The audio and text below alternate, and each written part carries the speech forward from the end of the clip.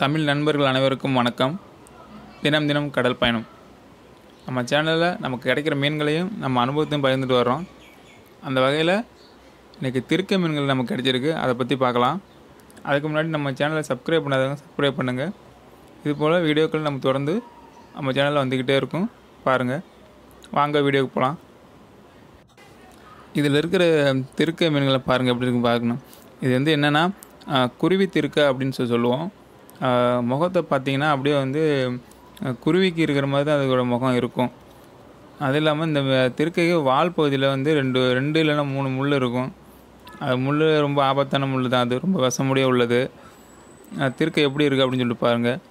அது இல்லாமல் பால் திருக்கை அப்படின்னு சொல்லுவோம். எதனாலனா பால் சுரக்கிற இந்த தாய்மார்களுக்கு பால் சுரக்கிறதுக்கு ரொம்ப உகந்ததாக இருக்கும். திருக்கை எப்படி இருக்குன்னு பாருங்கள். ரொம்ப அழகாகவும் இருக்கும். அதோடய புள்ளியெல்லாம் அந்த திருக்கையில் இருக்கிற அந்த புள்ளியெல்லாம் வந்து வரிசலாக இருக்கும். எப்படி இருக்குன்னு சொல்லிட்டு பாருங்கள். இதில் பெரிய சைஸு திருக்கை நமக்கு கிடச்சிருக்கு. அது இல்லாமல் இப்போ ஒரு 6-7 திருக்கு நமக்கு ஒரே தடவை வலை கலப்பும் போது நமக்கு கிடச்சிது. அதுதான் உங்கள்கிட்ட பதிவிடுறேன், எப்படி இருக்குன்னு சொல்லிட்டு பாருங்கள் அந்த திருக்கை. அது இல்லாமல் பாக்ஸுக்குள்ளே நம்ம ஏற்கனவே நமக்கு போட்டு வச்சுருக்கோம், அந்த திருக்கையும் நம்ம பார்க்கலாம். இந்த திருக்கையை வந்து நம்ம கீரி காயப்போட்டு உப்பு தடவி காயப்போட்டு கருவாடவும் செஞ்சு சாப்பிட்லாம்.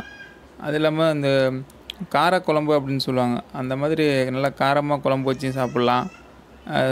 சூப்பு ஒரு சில பேர் சூப்பு வைப்பாங்க, திருக்கை சூப்பு, அது மாதிரி வச்சு சாப்பிட்லாம். அந்த மாதிரி வச்சு சாப்பிட்டா இந்த மாதிரி பால் சுரக்கிறதுக்கு பெண்ணுங்க தாய்மார்களுக்கு ரொம்ப நல்லது.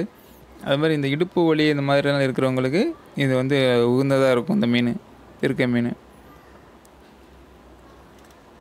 இந்த மீனில் இந்த 1 கிலோ 2 கிலோ மீன் இந்த மாதிரி திருக்கை மீன்கள் கிடச்சிதுன்னா அது மாதிரி போட்டுக்கு வரவங்க யாராவது வீட்டுக்கு எடுத்துகிட்டு போவாங்க. இது மாதிரி யாருக்காவது தேவைப்பட்டாலும் அவங்க கேட்டு வாங்கிட்டு போவாங்க.